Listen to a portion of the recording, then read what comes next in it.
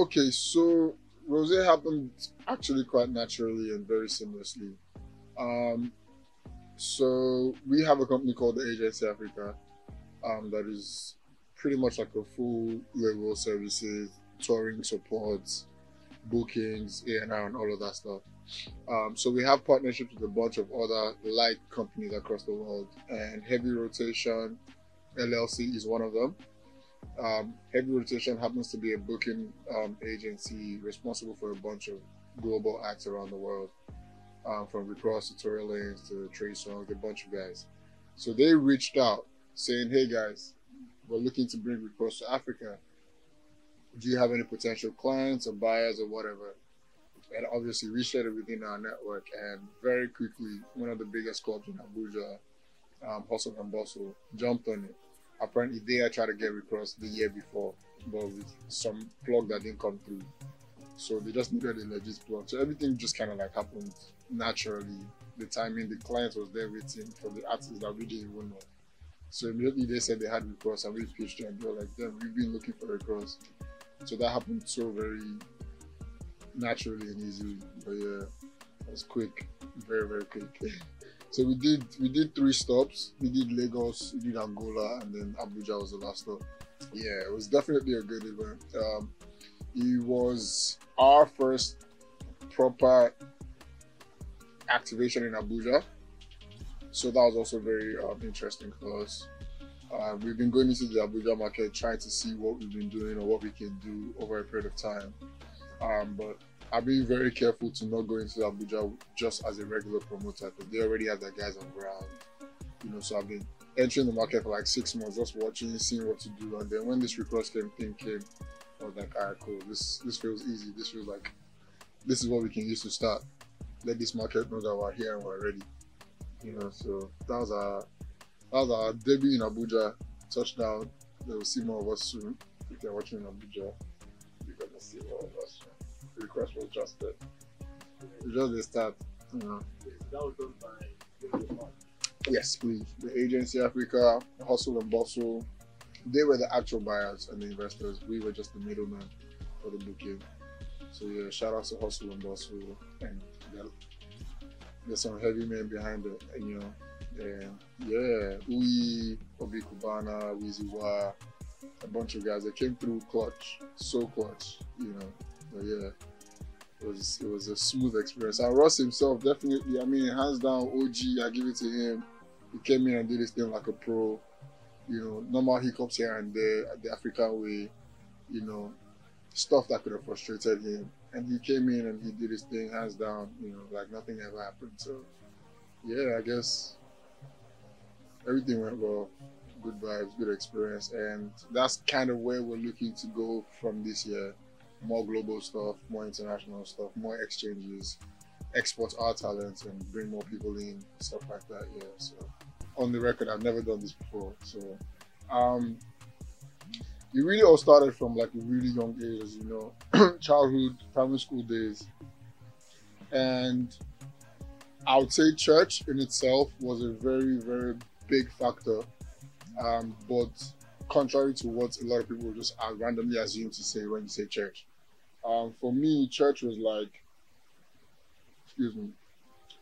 some sort of an escape for me. And it was also my first actual networking hub, if that makes any sense. It wasn't networking at the time, but it was the first place to like have a bunch of different minds from different places in one place. And thankfully, everyone's intentions were kind of like guided by the environment. So everyone was like free spirits, love, happy, so there was no ill energy at that time, young age. I grew up in a very personally complicated home, and my dad is one of those strong, rigid guys. I didn't believe in a lot of things like sleepovers, going to your friend's house. My dad would say, "Why are you going to your friend's house? Why can't your friend come over to your house?" And then when your friend comes over to your house, you give them the hardest time because your father know you're here. So guys will just be on their own J's. They don't want to come to my yard. I can't go to their yard. So I quickly realized that church was a safe space. Church was that one place that my dad would let me go without asking any questions. So I quickly clocked. I'm just like, okay, After school, I get home, I take off my clothes, I change. I'm like, Dad, I'm going to church. That was my get out of jail card. I'm going to church. And he would ask no questions, like, okay. So on my way to church, obviously, I make a couple stops, stop at my guy's house, TJ, play FIFA, then go to church. My goal then for weekday services was get into church before it ends. So that when my dad is in church looking for me about to go home, I'm there. So church was my way to leave the house, but I wasn't really going to church, if that makes any sense. But then I had this circle of friends from church from different kinds of upbringings and lifestyles and backgrounds. And I guess it was my first place of meeting, having a common ground of like different personalities.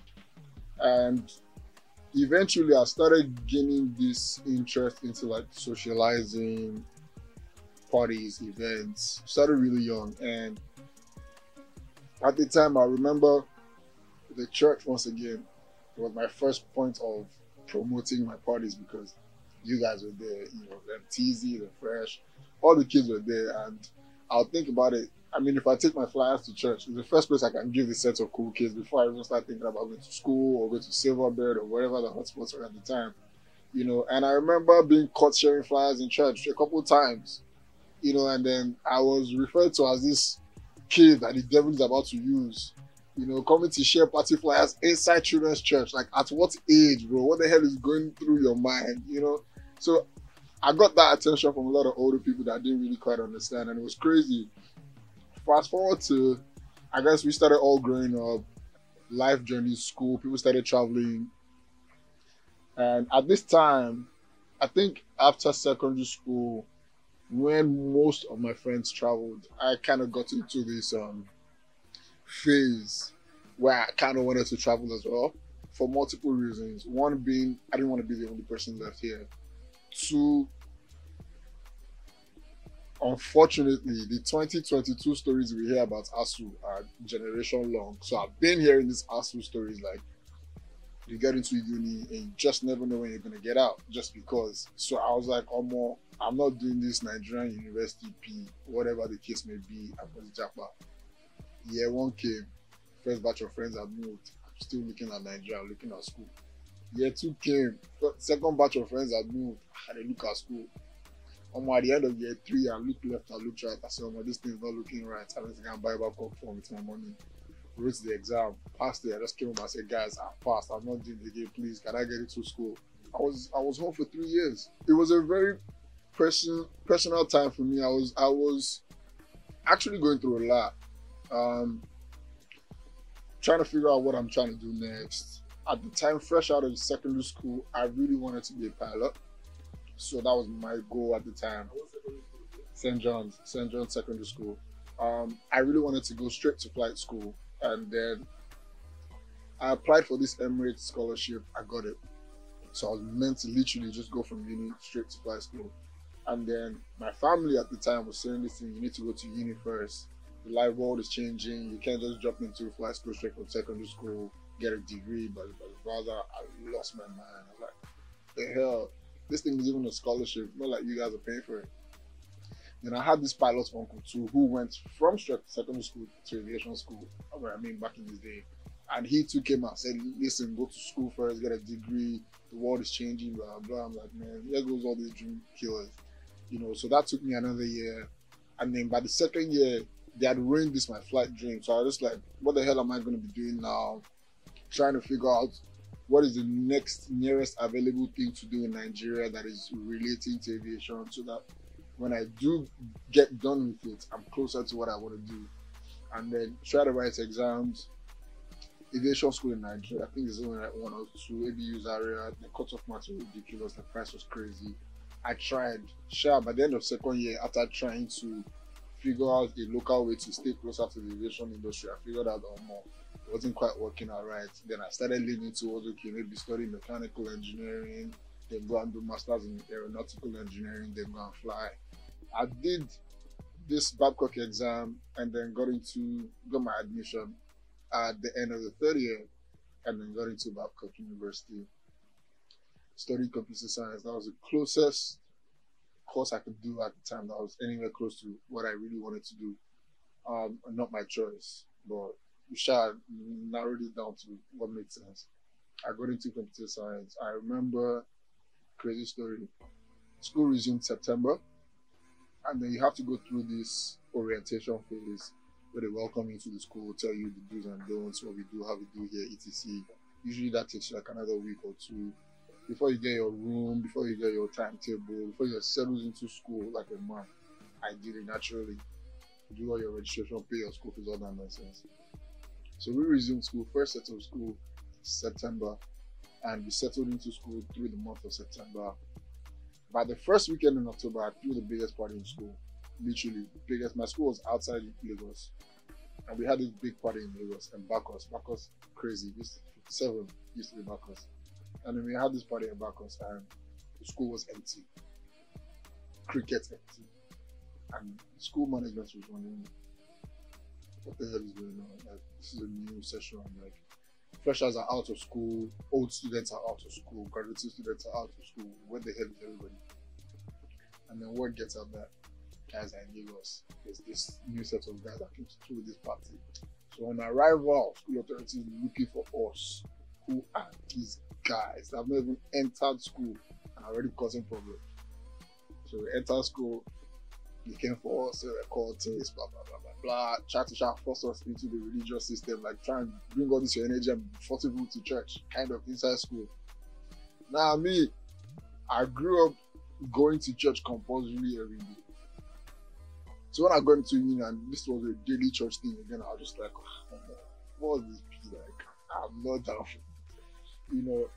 But interesting thing is, what throwing the party, we're coming to school, and I realized, okay, we could do this thing like you know, create like a small social community. It was fun and games originally. By the time I got into uni, I realized that because I sat home for 3 years, most of my actual natural friends were in 300 level, probably 400 level. But I had just gotten into my first year. So naturally, I didn't mix with a lot of my set people, my 100 level mates. I didn't, a lot of people thought I was arrogant. I just didn't mix with them. You know, so when we're doing events, we're getting a lot of attention from the 300 level, 400 level people, which was very unusual for a 100 level promoter, if that makes any sense. So the school environment was watching like, who are these young kids? You know, and then I had this guy at the time. This was all just random freestyle. I didn't create an organization. There was no brand name, no company, nothing. We just throwing parties. You know, so I had a friend at the time, Black Day, and we were both in uni and Sammy, and three of us were taking this random walk, and we're just sitting down one place, and Black had this connect to the owner of Ovation magazine, and he had been trying to engage his uncle on like what they can do for Ovation. You know, Ovation is this high-level, high-end, elite media platform, and we're trying to figure out what we could do that could be for Ovation, but for the university audience. And then we try to pitch the guy different ideas, and that's how Giddy Groove naturally came about. It was just sitting down on one bench, and I'm like, okay, so we want to sell this guy a social community, but for the youth, not for the billionaires, you know.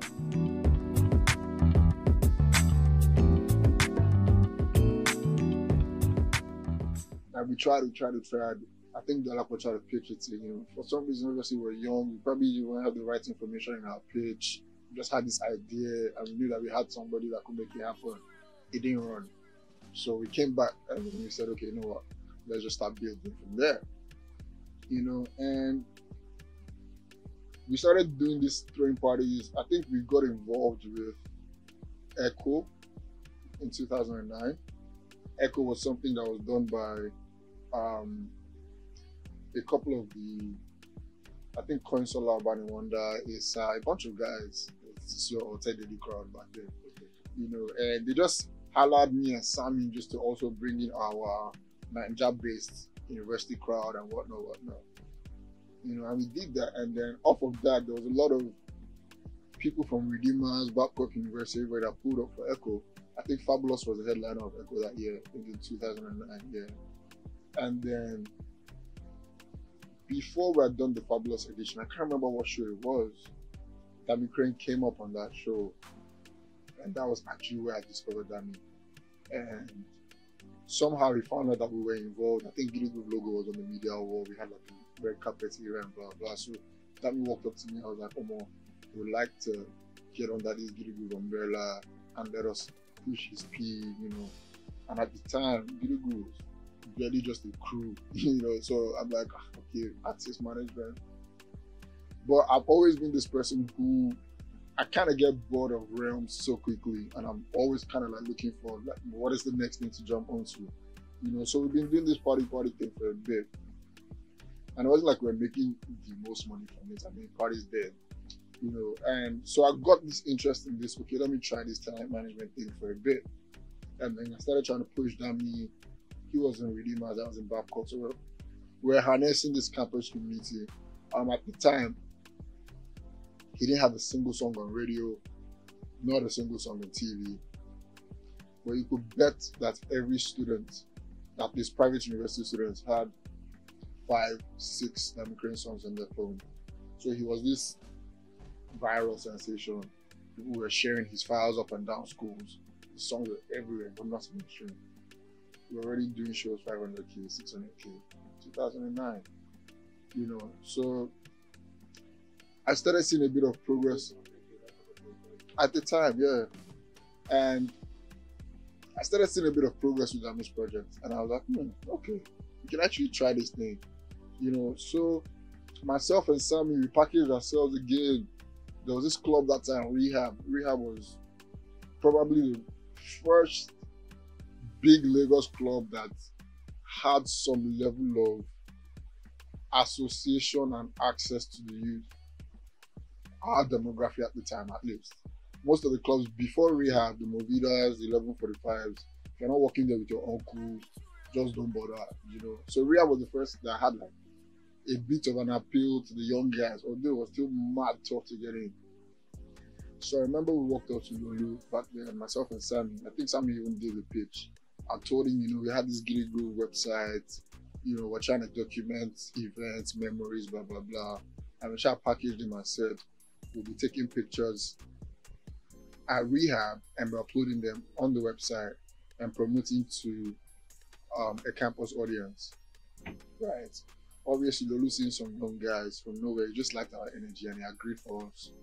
So that's how we started having hands inside Rehab. So I'll go to Rehab then, carry this big 5D camera on my neck. I still have one picture of my camera on my neck. I'll be taking random pictures inside Rehab just to get shots. We'll go and edit it on our laptop, put Giddy Group watermark on it, and just post it, you know. And from there, it was interesting because we had access to Rehab as university kids. Not a lot of university students had access to Rehab. So most of our friends in uni wanted to be close to us and wanted to follow us to Lagos so that they could get into Rehab without stress, right? And then Rehab was loving us because they were seeing these young university, nice looking, fresh kids, not the regular Lagos Nigeria crowd, you know, but they knew that it wasn't their crowd. They knew this was Giddy Group and his guys. So Lulu and the Rehab guys kind of gave us some sort of a promoter spot. We were not even promoters at the time because they had Famo. Famo was like one of the big promoters. I think Banker had gotten in at the time. Asa was plugging them most of the artists through Storm Records at the time. So we were just bringing university students that were clean enough to get into Rehab, really.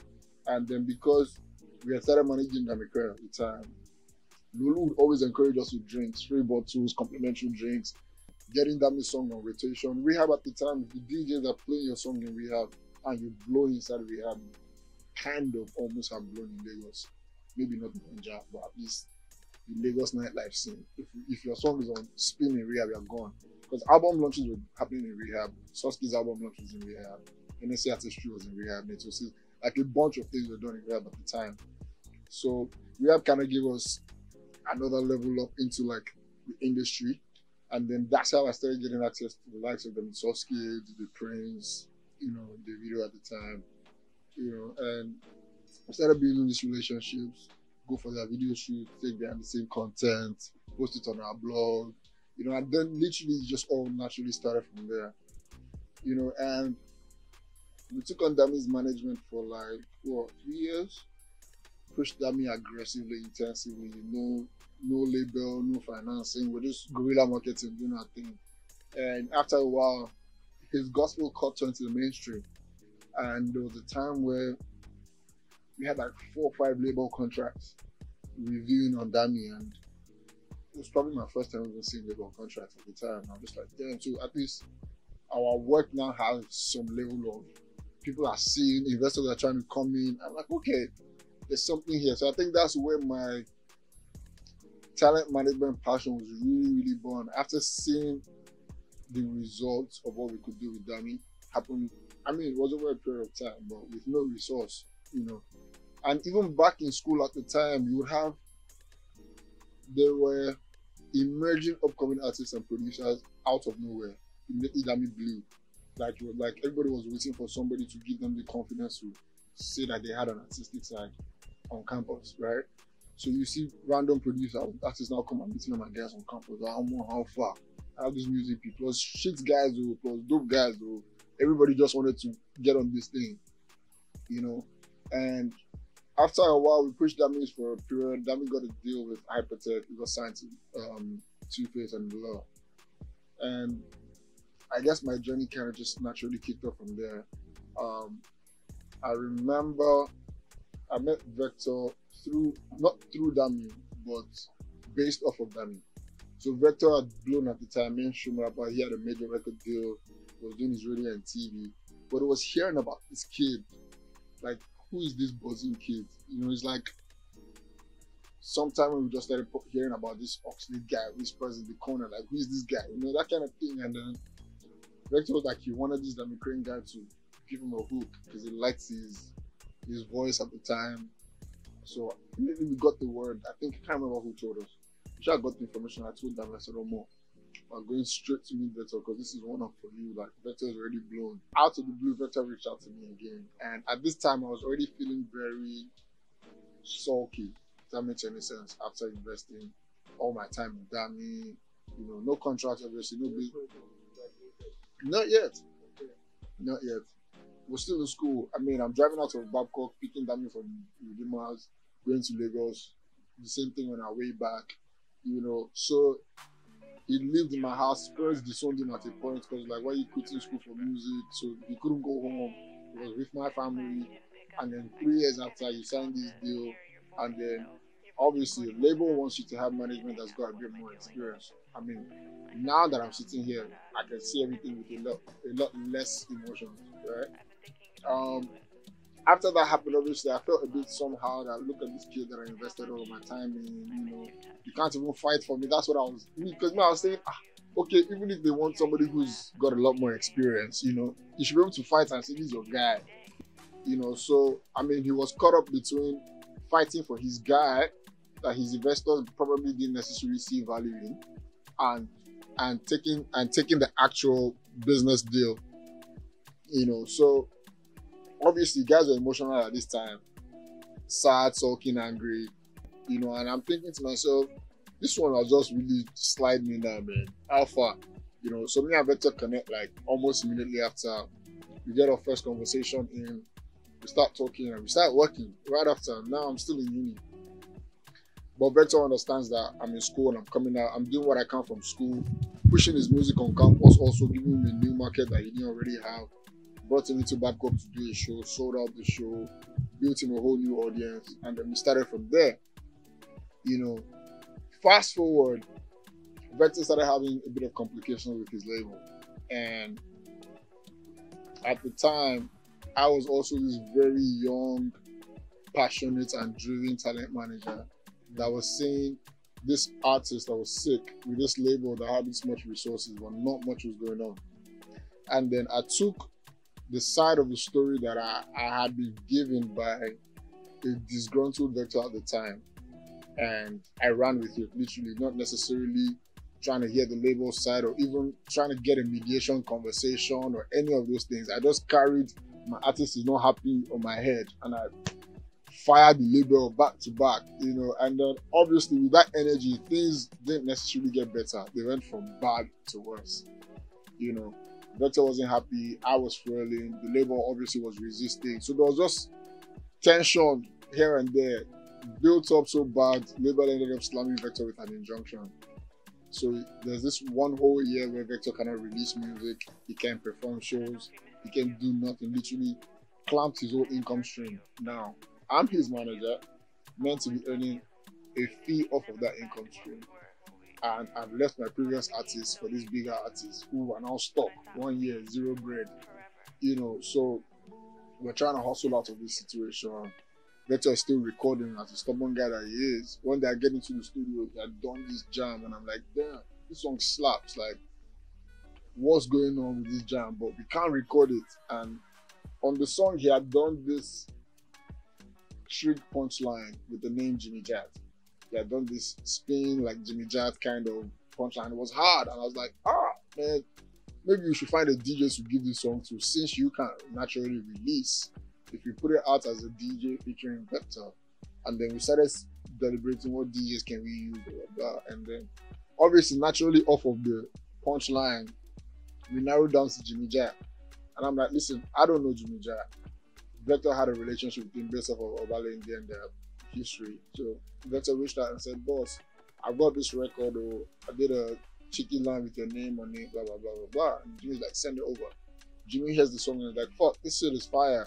And immediately I tell Vector, telling me wanting to release it. And Vector was like, well, like, you know my position, if you're gonna be able to release it, obviously, knowing that Jimmy is one of the few people in the industry that nobody can bully him. So if Jimmy puts out a record, he's put out a record, kind of thing, So I went almost crying to Jimmy, like, oh, you kind of have to put out this record. And Jimmy was like, okay, you know what? I'll put out this record. So we dropped the record. We were hustling for us to shoot video.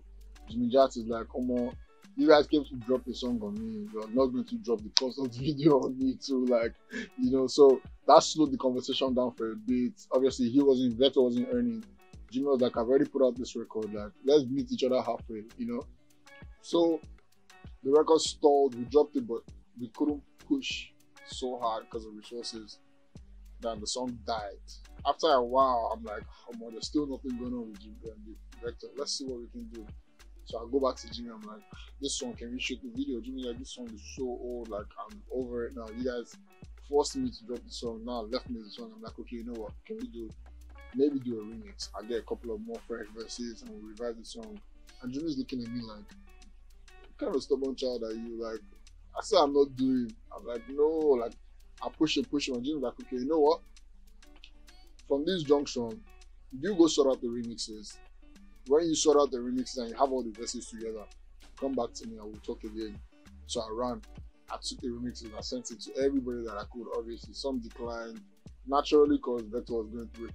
So not a lot of people wanted to necessarily stick their hand in it just because it's better to play safe, right?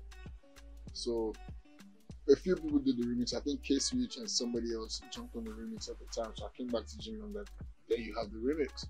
And he was like, this boy is so damn restless. Okay, so what are we going to do now? I'm like, okay, Vector has this video director friend that's ready to shoot for him at zero. Like, it might not be the client, it has quality, but at least we'll get some visuals on this thing and put it out.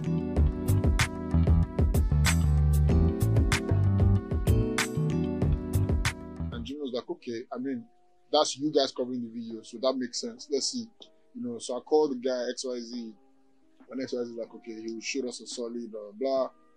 We get this video done, shot, organize everything. Jimmy's like, come on, you're going to be the one to sort out everything. Don't give me any responsibilities. Fast forward to when the video is ready. This guy sends final edits. We still had 1 or 2 corrections. Jimmy's like, okay, you know what?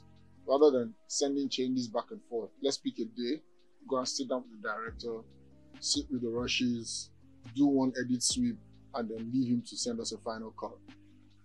So we agreed. I was living on the mainland at the time. So Jimmy came and we all met in Ikeja, and then getting to the studio, the guy had finished editing and everything.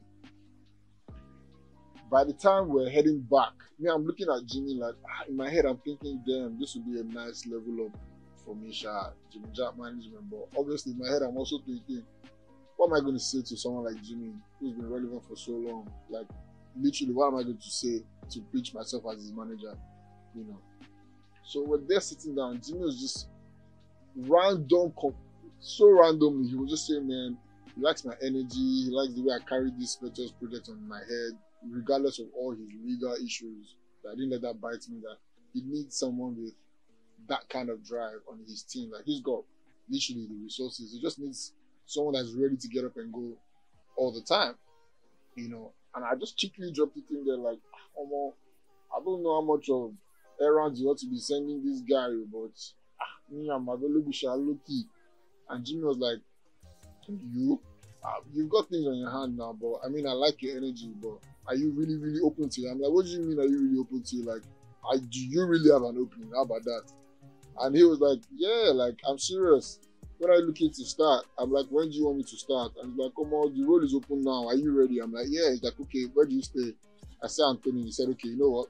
You're going to follow me to the office in Lekki first, and then you come back home. And that's how it was on the drive from Omole to Lekki. Me and Jimmy had a final conversation. I was like, okay, you're a smart kid. I like the way your mind works. You're going to work with me. You know, and when Jimmy agreed to make me his manager, even I wasn't sure of myself, because at the time his career was probably older than me. And I'm like, other than being creative and being proactive, I don't necessarily see what I can do for this guy in terms of like bringing in deals and bags. I mean, I'm still working my way up the ladder, you know. And he sat down with me one day and he said to me, obviously, you know that I've had celebrity managers of the game come and approach me, right? And I'm like, of course. And he's like, I know I have a profile. I know I have what to offer. I don't need somebody who's just going to put my name on his roster and make his company look cool with the name Jimmy Jatt and just be using me for whatever bread deals he can get. I need somebody who will take this thing a bit more. And I'm like, okay, I don't have all those hands, but if you need someone that will carry it on his head, me, I can carry it on my head. I know that guy. Yeah, let's go. You know, so our first project then was his 25th anniversary celebration. I think that was the second year after I started working with him. Yeah, I just clocked 25 years in the game and wanted to make it into a thing. So we wrote a book. We did a black tie gala, a dinner for him. We did an album, the industry album. It's like 25 tracks.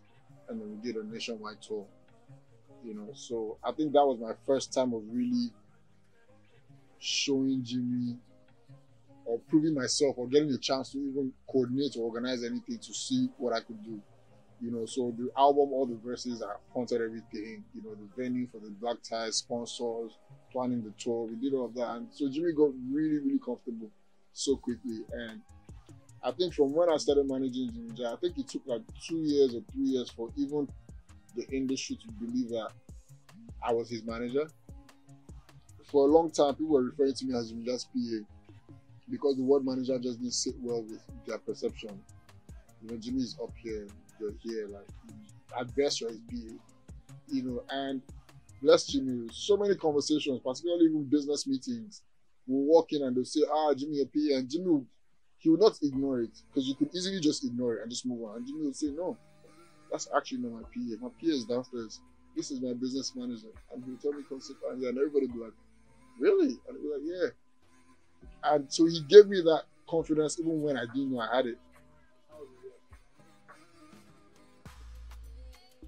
Probably, I'm trying to put a timestamp so I'm a bit more precise. This is probably like, I was going on maybe 22, thereabout. And Jimmy invested in me as much as I invested in him in terms of just like believing in me and even telling me when other people were trying to come and poach me out of his management, you know, and he would tell me, listen, like, you need to sit up, like, this is what's going on, blah, blah, blah, you know. On my graduation day, Jimmy Jatt was there. He came to my university for my graduation. So that's something that he really took me seriously, and he took his time to put me in certain places, introduced me to a lot of people that till today are still very, very active and relevant in my life. And it helped me position myself with a lot of, like, I would say industry leaders, like the orgas and the execs of the game, like the owners of the radio stations and the TV stations. I've managed Jimmy Jatt for 8 years plus now, and yeah, still. And I feel like that has been probably the most productive client that I've worked with personally. financially and maybe not also financially, because I feel like with him, I've gained a lot of more like credibility and access just from being seen as Jimmy Jatt's manager. There's a level of respect that comes with it. You know, I've also been able to gain a solid relationship with DJs nationwide just because they look at you as the manager of the guy who made life happen for them. Like, we can only be DJs because Jimmy Jatt broke this spell and you manage him, so boss, you know. So that kind of like, and I mean, imagine 8 years of that level of access, walking into the rooms with like government people, you know, going into meetings with FIRS, going into meetings with CEOs of brands, going into meetings with like skipping protocol, obviously, because who he is, you're going from straight to the top, you know. So over the years, I've built a lot of relationships that I probably wouldn't have been able to build so quickly by myself, you know, and that really helped. And in the process of managing Jimmy Jatt, you know, I worked with EME as well, managed Shaydee's project for about a year and a half, and then I left Shaydee. And so for me, I feel like Shaydee was a bit of a tough one, because where I was coming from a journey where I had been investing in talents, my time, my money, my everything, the money that I didn't even have, you know, and I'd gotten to working with Shaydee. EME had this long roster of obviously Wiz, Skills, Banky was on the roster, Neola was on the roster. Obviously, Wiz was doing so well. Skills was pretty much trying to keep up. And they really, I think in hindsight, thinking about it as well, they really wanted to see, I guess, each artist do their own thing and not necessarily wait for the label to do everything, because the label was doing a lot at the time, you know. And then obviously the label head, Banky himself, still had his own career, right? So I think the goal at the time was to try and get as much momentum off Shaydee by himself, so that the label could then see that this boy is onto something, you know. The guy was sick, his vocals were incredible, but pushing him was hard, you know. So he had a couple of singles on the air that were doing really well, Okboju and a couple of songs, but he just wasn't there, you know. So after a while, we put together this album. What's it called? Rhythm and Soul, I think. It was Shaydee's album, and we A&R'd this album really well. We had Whiskey on the album, had Two Face on the album, had Banky on the album, had a bunch of people on the album, really done well. And Shaydee put out the album and kind of like really helped change his life. His career started picking up. We were able to secure him an endorsement with Metro Taxi at the time. Started doing stuff. He did this theme song commercial for Airtel, you know, so he had started like getting into corporate conversations and all of that. But at the time, I'm not sure what the label's vision was, but I think with the whole, I guess, post-Whiskey drama, the label had kind of lost their natural flair and interest in investing and dying for an artist, if that kind of made sense. So you could tell in how willing they were for the other artists. So it was just like, okay, we'll do what we can. Like, nobody's going to go and die and break their backs, you know. And so for me at the time, it was stressful because I wasn't getting a lot of funds from the label for their own reasons. I was spending my time, my resources. I was moving Shaydee around in my car. Literally, if Shaydee had an interview, I had to shut down my day because I had to take my car, pick him up, go there, come back. You know, so after a while, it wasn't necessarily the most productive for me, myself. And we had this conversation where Shaydee was trying to leave the label because he was trying to find something for himself as well. But thankfully so, that didn't become a mess because I feel like I also was able to use a little bit of my experience from the Vector YSG situation to help Shaydee navigate through the EME exit a bit more naturally and peacefully. And bless Banky. Banky signed him off, told him he can go, you know, and they let him go. And at the time, he left EME. We tried to sign him to another label, or at least an investor. And for me, that's really, at that time, that's what I wanted to do for him, get him to a place where he was at least comfortable enough to sustain himself before I pulled back. Because at that point, I was already getting drained, Like there was only so much I could still do by myself, So I took a break from just talent management, the whole road life. It was just draining for me. So I took this break and I was home for like probably not up to a year, but like maybe 6 months, about just absolutely doing nothing, just trying to figure out, okay, what's next? I've done this artist management journey. Now I know I can do it because all the artists I've pushed so far, I didn't have money to push them, but I've seen the progress that I've put in their career. So I know that if the resources are right, this thing can be done. So one random morning, I see a call from Banky. Now, this is me assuming that because we've left EME and all of that, Banky probably doesn't care so much anymore about me. I was just his artist manager, right? But flashback, childhood, Fountain. Banky na Fountain boy. Me and his younger brothers, Timmy and Fumi, are still relatively close. The same church, Fountain of Life Church, Drew, was a hot spot, man. It was where literally everybody went to. I guess even in the terms of like arts and entertainment, if you think about it, a lot of the interest kind of also started there. Because if you remember, there were a lot of like celebrities at the time coming to church. Jimmy Odukoya, TZ, DRB, literally. But Budge wasn't a Fountain kid, but like, Green Springs, all Green Springs kids were in boarding house. They were coming to Fountain on Sundays, guaranteed. Literally all the schools, Grange. It was a mix of literally almost everyone, And then celebrities then, like them Onyen Kawenu, them Zakiadze, them the big actors of the time. Then when we were kids, were coming to the church, and so it was like it was a nice place to be. It was a nice place with different kinds of people with really, really good hearts and intentions. So obviously we had connected with Banky childhood days. Obviously, he didn't remember. My whole time working with Banky as Shaydee's manager, I never went to meet him to say, do you remember me from Fountain? Because I don't know how to do all those kind of, if you remember, you remember me, But his younger brothers, Temi and Fumi, because we were actually friends, Banky is not my mate. So, I'm not sure how much you remember me from childhood, right?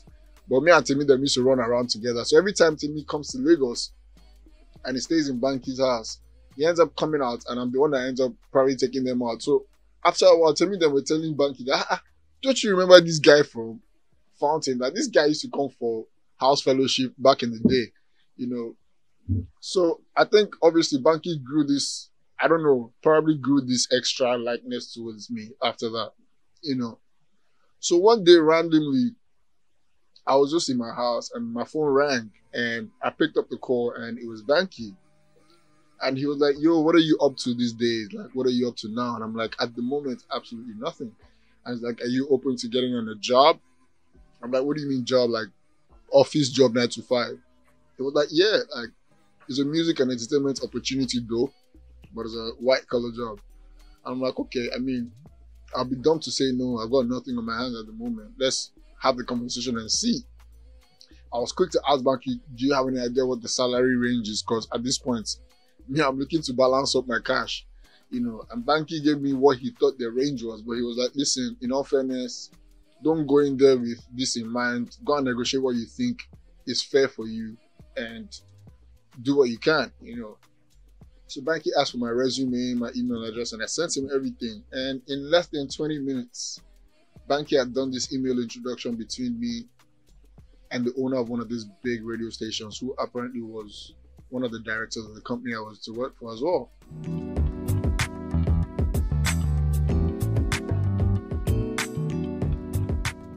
And when I saw this email, I literally dropped my phone. Like, my phone fell from my hands because the way Banky had done this introduction, he had introduced me like, imagine,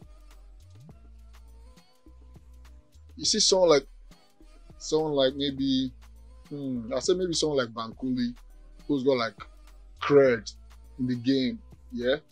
Imagine Banky doing an email intro of me back then with that kind of packaging. Like, this guy is this, he manages Jimmy Jatt, he's professional in his game, he's done this. And when I saw this email, I was cold. I was like, damn, I didn't even know Banky felt this way about me. Like, apparently, nigga had been watching me do my thing from a distance and just ticking his boxes like, okay, this guy can do his thing. So when I saw the email, I was cold, and then it was Mr. Chris Obosi at the time. And Mr. Chris called me, I was like, my Oga, good morning. I was like, huh? Who is your Oga? Please, sir. Like, immediately I was like, sir, please, like, please. And he was like, come to my office, Banky did his nice introduction, let's talk. And then I went to BTFM to meet Mr. Chris, and I got into his office, and there was a lady sitting right next to the chair where I was. And as I walked in, he just said to me, meet Rosalind, meet Michael, this is your CEO, this is your new head of music and entertainment. And literally that was it. The CEO of the company that he wanted me to work for was sitting right there, MTech. And he was like, this is your new head of music and this is your CEO. We had not had any conversation, we had not discussed the role, we had not negotiated price. We just based off of credibility, right? So after that, I was like, okay, two of you sit down and discuss what your terms are. So he was sitting right there, started negotiating price. And he asked me about what I do. So I told him my journey, blah, blah, blah.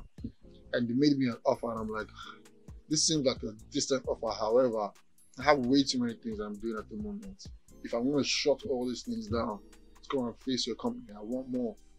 Mr. Chris laughed and was like, dude, you can't get more. Like, you're not the CEO of the company. Humble yourself, kind of, So I was like, all right, cool.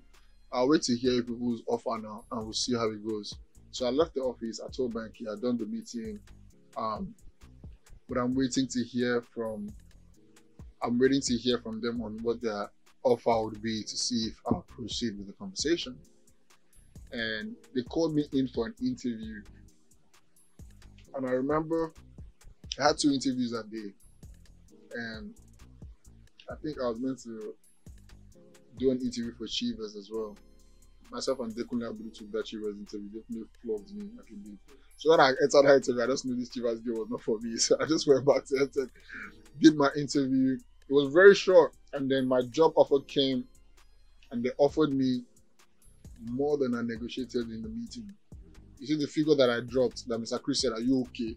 Are you the CEO of the company? My job offer came with more than that figure. So when the job offer came, I was like, okay, at this point, what is your excuse for not taking this job? Like, you actually over-negotiated, hoping to scare them off, and they came back with even more. So I said, okay, you know what, let me give this thing a try. And that's how I got off the streets from road manager, trying to figure it out on my own, to get into like a corporate structure, and MTech at the time, for context, was doing music monetization, but locally, from coloring back tunes, VAS services and stuff like that.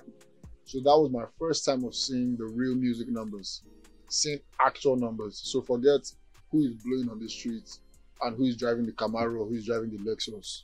How much are they actually making, right? That was my first time of actually really seeing numbers, So I started paying attention. And interestingly, my role was, I was managing portfolio across Africa. I was the head of department for the whole of Africa. So I was dealing with 12 different countries at the same time for my desk. So I was seeing real-time reports, logs of music sales across Africa, comparing territory for territory, artist for artist, which Nigerian artist is popping in East Africa. There was real-time data that I could see. Now, the VAS industry at the time kind of had its own hiccups because of how it ended, the regulations and all of that stuff. So MTech started, revenue from VAS at the time was ridiculous. So probably making like, I don't know, but sometimes we're making like over 100 million a month per network. The game had been shut down. They put a lot of regulations. So now MTech was looking to see what other new ideas they could do with all the resources they had within the music industry that would not be limited to the VAS industry. That's how my employment actually apparently came about. They needed new minds, new heads in the game that could think differently. So I came in, management meeting, youngest person in the room. I was sitting in management meeting with father of 6, probably half snoring. It was an interesting mix, but it wasn't also my natural space because I was working with a lot of older people. It felt like I was in a government office, kind of, right? So at the time, we're looking at this whole MTech has this licenses to a lot of music, just by CRBTs. I'm like, okay, we already have these rights. Why don't we create our own music streaming service? We already own the rights to the music. Rather than give the telcos to monetize and then they'll give us a fraction that will not still share with the artist. If we make 1 naira, we can give the artist a bigger revenue share because we're controlling the 1 naira. So that's how that conversation started.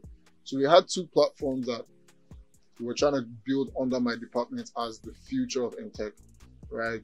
One was called Soundtribe, that was a music platform. And then the other was called Show Afrique.